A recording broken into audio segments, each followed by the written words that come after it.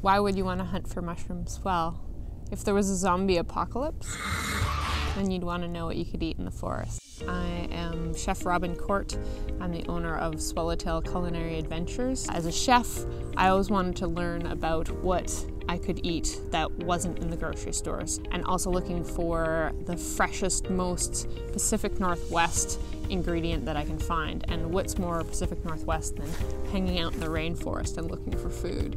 You're going to want to know about the golden chanterelle because it's one of the tastiest wild mushrooms that you will ever eat. The identifying features of a chanterelle are its gills, for one thing. They have to be stunted, so a blunt gill. Some chanterelles that are cylindrical on the cap, but a lot of the time it's going to have this wavy margin that you'll see. And when you cut the stem, it is solid inside. There's a lookalike that has a hollow stem called a false chanterelle, and that one will give you stomach upset, so you really need to know the difference between the false chanterelle and the golden chanterelle that's really good to eat. When you're looking for golden chanterelles in the forest, you want to look for Douglas firs first. So you look for the tree, and then you find the mushroom.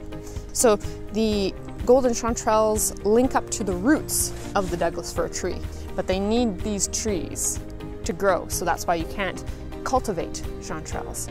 You have to find them in their forest, which makes them very exciting to find. So when you're hunting or going to pick chanterelles, again, this moss is an indicator. When you go to pick, what you want to do is you never want to disturb the mycelial mat. So the fungi that's underneath this ground is that root mass, which is the mycelial mat.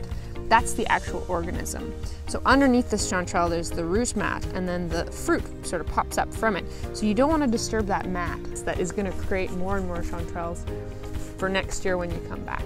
So join me next time. I'm Chef Robin, and we'll hopefully be out in these forests looking for other beautiful, expensive culinary mushrooms like pine mushrooms or cauliflower mushrooms or lobster mushrooms, which taste like seafood if you can imagine. This forest is a bounty of beautiful, beautiful flavors for you to eat.